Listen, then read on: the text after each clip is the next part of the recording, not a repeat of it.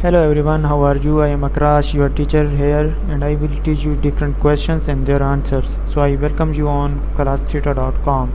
So our today's question is Part A. Which of the following statement is related to Darwin's theories of evolution by natural selection?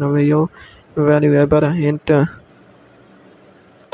Organisms produce more offspring than the environment can support, or natural selection is a creative process, or DNA carries genetic information from generation to generation, or DNA contains all the genetic information of the cell summit. Answer of the question is the statement related to Darwin's theories of evolution by natural selection is organisms produce more offspring than the environment can support.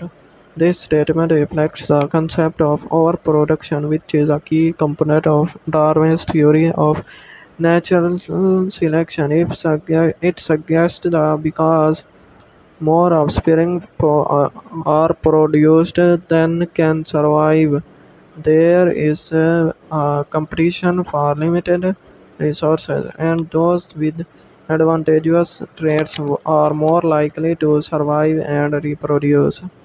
This is the correct answer of the question. If you have any question, just leave your comment. I'll be answering you. As again, thank you very much for watching the video. Please don't forget to subscribe, like, and share our channel.